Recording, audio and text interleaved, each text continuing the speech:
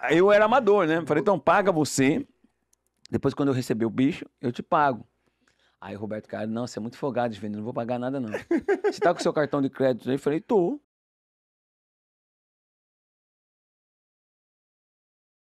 Eu não posso deixar de falar da parada no Japão. Como é que foi lá no Japão, Amaral? Essa é foda.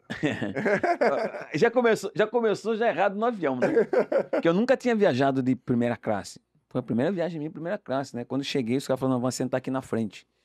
Poltrona desse tamanho, larga, passava o botão assim, ó. Deitava gostoso. Falei, caraca.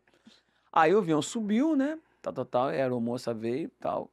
Abriu a nossa mesinha. Botou buquê de flor. Falei, caramba, buquê de flor. Parecendo que eu tô trabalhando na funerária hoje, fazer uma coroa de flor, né? Aí chegou uma castanha de caju, né?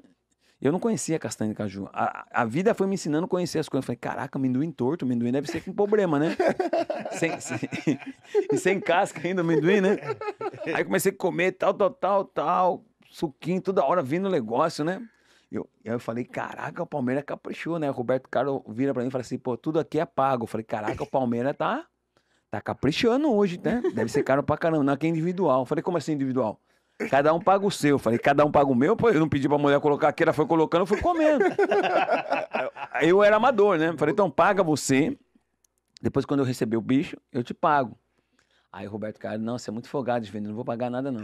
Você tá com o seu cartão de crédito aí? Eu falei, tô. Lá no final do avião tem um caixa eletrônica. Ah, falei, tá bom, então vou tirar então, eu vou pagar, né? Essa eu não sabia. Aí eu saí da primeira classe, fui passando na econômica, os caras, Amaral. Falei, beleza, só que eu não perguntei. Falei, não vou perguntar aqui, senão os caras vão achar que eu tô quebrado, né? Vai embora. Aí tinha a cortininha, né? Aí eu bati a cortina, falei pra irmã, pô, preciso tirar o dinheiro aqui pra pagar a bebida lá na frente, lá. Manda o caixa aqui. Tá aqui? Falei, não, aqui é a porta, né?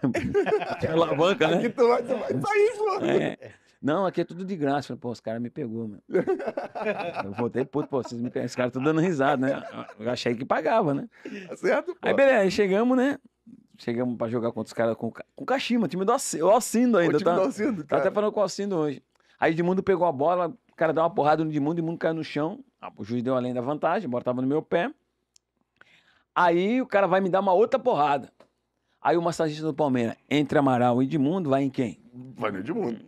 E eu fiquei lá no chão, colocando a mão no tornozelo, o japonês, pra ser bom senso, Claro. chamou o massagista dele. Quando o massagista chegou perto de mim, olhou pra mim, tirou a água, né? Começou a jogar no meu olho. Falei, não, aqui não, olho não. Aí o Sampaio, não, o olho dele é normal, o olho dele é assim mesmo, ele machucou o tornozelo, pô. Aí ficou essa história. Aí, é que eu tô te falando, cara, isso é do caralho, pô. E o Sampaio, porque o Sampaio já tinha jogado lá. O Sampaio tinha jogado lá, o Sampaio falava, não, o olho dele é assim mesmo, pô. E já falava ele machucou o japonês. tornozelo. Caraca, não, valeu. Porque os caras jogavam água milagrosa, né? É, isso aí. Amaral, qual foi o maior jogador que tu já jogou na tua vida, que você acha? O maior jogador que eu joguei na minha vida, eu joguei com vários, né? Isso, com vários. Pode falar alguns. Mas um que eu tiro o chapéu é o Djalma. O Djalma? Djalminha. Caraca, Djalminha jogava demais. Demais. Jogava muito. Djalminha é piada. Ele vai estar hoje lá ou não? Não sei. Acho que deve estar. Acho que ele vai lá. Acho que ele vai jogar. Vai. Falando lá, guys, a gente vai participar do Jogo das Estrelas do Zico, no Maracanã. Hoje é dia 27. E o Galo, mais uma vez, ajudando o Storicast aqui, né? Porque ele já veio aqui também. Ele sempre me chamou, né? É mesmo? Pra ir jogar. Né? Eu falei, hoje eu vou lá. Hoje eu vou no joguinho do Galo. E tu vai ver que atmosfera fera, tu não vai querer deixar de vir nunca mais.